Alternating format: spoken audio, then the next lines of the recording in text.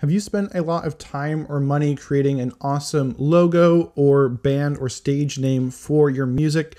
If so, you might need to protect these things with a trademark. Hey, I'm Reagan Ram with OrpheusAudioAcademy.com, helping you make better music and grow your fan base online. Now, do you need a trademark for your band name or your logos or album art or whatever? Is that something that you should be thinking about doing for your music? One of the best reasons to have a trademark is it allows for exclusivity, meaning that you can be the only one out there with that band name, for example, and no one else would be allowed to use that name. Now, there are a lot of things to consider when going about getting a trademark for your music brand, which is why I actually went and interviewed an intellectual property and patent lawyer out of Woodward, and we discussed all the various elements of trademark and why you might want to have one for your music. And so if you want to know what an actual lawyer has to say on these things, here it is. Trademark is commercial things. Commercial expression is a good way to think about trademark. When you're trying to identify your goods or services to the general public, you have a reputation, you have a brand. You might use a logo, a color scheme, a word, a phrase, a design of packaging. That's called trade dress. To distinguish yourself from others in the marketplace and signal to consumers, hey, this is the real deal. This is the stuff. There's collective marks, there's service marks, trademarks, collective marks, certification marks. But the general overarching principle of trademark is helping consumers discern the identity of a particular brand, helping consumers know who's making this and what is its reputation. Trademarks are incredibly big business. Just think of Louis Vuitton, Gucci, the Disney logo, designations of origin, being able to signal this item or this service comes with the benefit, the experience, the skill, the prestige of a particular company, person, brand, carries with it a lot of economic value. There's a reason people rip off Louis Vuitton bags and Gucci clothes and things like that. So when you are a creative artist, you know, odds are you aren't just going to be odds are you're not just putting your work out there for people to just enjoy for free. You know, you can still get a copyright in that case, or you do a Creative Commons license where people can use it however they want to. You still have your copyright. But if you start selling your goods or selling your services as a record producer, a label, a studio, either the goods of the musical product produced or the services of production, you've entered into commerce and you want to distinguish yourself from those around you. You have a brand. You have Orpheus Audio Academy, Unity Game, Andromeda Coast, Rachel Ram Fine Art. These are denominations. These recognize who you are and what you do. That's a good time to register a trademark. Trademark, like copyright, does not come into existence because the government says so. Copyrights are registered. Trademarks are registered because that's an implication that, like your car, which exists before being registered with the government is recognizing something that already exists. So to create a copyright, you fix something in a tangible medium. To create a trademark, you use a name, a logo, a color scheme in commerce. And it's incredibly broad, the kinds of things you can trademark. For instance, recently, or not so recently, but John Deere trademarked that distinctive green and yellow color scheme they use. They actually trademarked green and yellow in the use of farm equipment and all the goods. If someone tries to go out and make a tractor and call it Bob's Tractors, but he decorates it in that green and yellow John Deere distinctive color scheme, doesn't matter he never says John Deere, doesn't matter he mentions them, people are going to look at that tractor and say, oh, that's a John Deere tractor. You know, whether they see his name on it or not. John Deere is going to sue him for trademark infringement because they got the color. And what's interesting is if your product or service becomes synonymous with the generic idea of something, you lose your trademark. For instance, Kleenex is a made-up word. Kleenex is a brand of tissue. However, their brand was so widespread, so pervasive, that facial tissues came to be called Kleenexes, regardless of whether they were made by Kleenex or not. And Kleenex actually lost their trademark on that term because it was synonymous with something that's generally descriptive. And so that is one of the lodestar, that's the lodestar of trademark, is it has to be distinctive. That's why companies often make up weird names. eBay or Amazon, as used to describe, sales of something. If you called your company Amazon and Amazon Lumber Company, you may or may not be able to get a trademark on it if you were a company that cuts down trees in the Amazon. And someone else came along and said, I also want to be Amazon Lumber. Like, well, we're all cutting down trees in the Amazon for lumber. Our name just describes really basically what we are. You typically can't trademark things like that unless you can show that you've acquired some kind of distinctiveness. Yeah, I went about getting a trademark for Kingdom Pen. So that's one of my other businesses. Excellent. So yeah, the logo, I think the color scheme. I can't remember what all was involved. Did you file and get it issued? Yeah, I did file it with the government. Yeah, registered it. Yeah. So then what are some practical ideas then for music artists and how they might potentially want to go about like trademarking their brand? Definitely trademark your band name. As far as musical, so you want to trademark it in a couple different categories. A band name. Real quick, if I can stop you there for a second, because there are bands out there that have the same name, right? There's, especially if you're like looking up on Spotify, right? You search for a band, you can find several different bands with the same name. So, but if you own the trademark, are you able to then have the power to? Yes. Okay. Yes. Yeah, the trademark rights and intellectual property rights generally are typically exclusive. They're exclusionary rights. They're negative rights.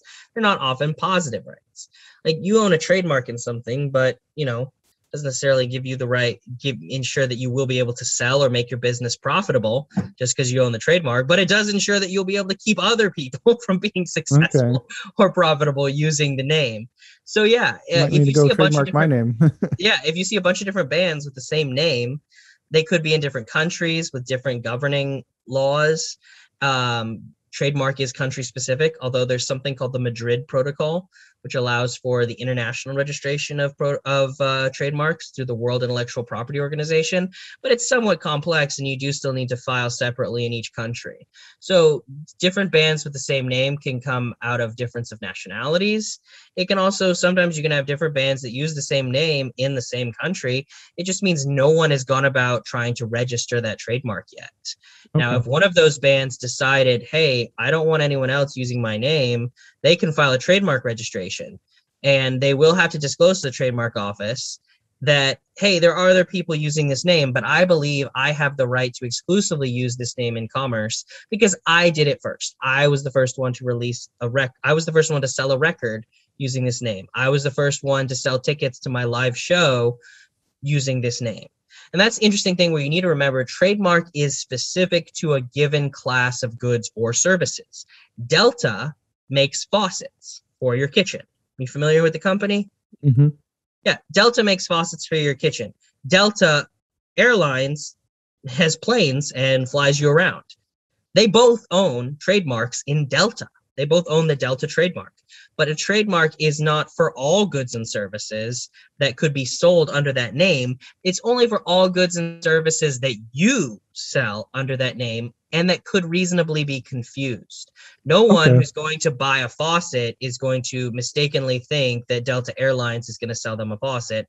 And no one who goes to get on a plane or looking to travel somewhere is going to mistakenly think that Delta Faucets is going to sell them a plane ticket. Likelihood of confusion is essential in establishing your particular trademark area. So there's about 44 or 45 different classes of goods and services under the International NICE, I can't remember how you pronounce it, NICE, it's French, convention that designates all the different goods and services that people can register trademarks under. The United States follows that treaty convention. So, for instance, as a band, you're probably going to want to trademark your name under multiple classes. you're going to want a trademark on the class of goods that includes musical recordings, streaming downloads, CDs, audiovisual recordings. That's a class of goods. And you're going to want to get a trademark to protect the goods that you would sell with your band name. However, if you offer live performances, if you you go to someone's wedding and you'll perform for them, if you go on tour, if you offer, mentoring and help for money to up and coming musicians, things like that, that's a service, and you'll want a service mark. Now, you can have one trademark service mark. People often use trademark interchangeably to include trade and service marks because the lines are blurry. But technically, when you're selling services, it's a service mark. When you're selling goods, it's a trademark. Okay, interesting. But in one application, you pay a separate fee for both. But you could say, take for instance, the Rolling Stones, and in one application designate multiple classes. So International Class 5, International Class 10, International Class 6, and each of those would correspond to a different class of goods or services. You'd issue your mark, and then you could go apply it. You could sue anyone or exclude anyone who was using that name to sell any of those particular goods or services. Okay. Well, that's definitely very eye-opening, very enlightening. Definitely learned a lot there. And fun fact, trademark and copyright do overlap substantially because logos are both a creative expression and can be used in commerce. So if you make the example that came to my mind is you make some really cool album art. It's an original expression. You have designed something really cool and neat. And you would both want to register your copyright in that new original design and trademark it because you're going to be selling it in commerce. And technically, if someone copied your design, but maybe didn't sell it, maybe someone just started giving away posters of your album art. They liked your album, they liked the album art, so they started making posters and giving them away to their friends. If you had a trademark registration on your logo, your album art, where you were selling your CDs, you couldn't sue them. You couldn't sue them for trademark infringement because they were using your logo, they were using the thing that you had trademarked, but they weren't making any money. They weren't using it in commerce. No money was changing hands. So that's the important component of trade in a trademark. Mm-hmm. No harm, no foul. But if you had both the copyright and the trademark on your album art, then you could sue them because even though they weren't selling the posters, they're just giving them away to all their friends, that hurts your market. Or you're like, hey, well, maybe I'm not selling posters now, but if there's a market for posters, if people want posters, I want to make posters of my own original art and I want to sell them. So by creating a derivative work, a poster of my album art, you are harming the market for my creative work. Exactly. You're like, I'm not just selling an album, I'm selling the music CD. People are buying of course you'd have to argue, well, people are buying my album, not just for the music, they're also buying it because they like art. And these posters hurt the market for that. But the copyright would give you the ability to go after anyone who's potentially affecting the market for your creative expression. And the trademark gives you the ability to go after people who are using the same design in business transactions. Okay, so maybe as you're a small artist and you're just getting started and you don't have to worry about these things, but as you start to grow, definitely get those trademarks, get those copyright registrations. So absolutely, this has been really awesome, really eye-opening. Definitely learned a lot, and I think it's been really beneficial. I'm glad to help. And it's important if you're not at the point where you can afford an attorney or you can afford to register your trademark or your copyright. Trademark registrations typically start at around $250 per class. And that's just the filing fees. You also have to pay an attorney to draft and do the research and stuff like that. So bare minimum $250 for a trademark, but you can establish for the purposes of later trademarking your work that I was the first to use this in commerce. Just try to think about date stamps. Okay. Take a picture, write a document to yourself, certify it, mail it to yourself. Say, hey, I sold my first blank today using this name, using this logo. Have someone sign that piece of paper, have someone witness it. Find a way to create a find a way to create a record that an independent third party could verify. Like you can use the whole trick of mailing it to yourself in the envelope and getting the postmark on it.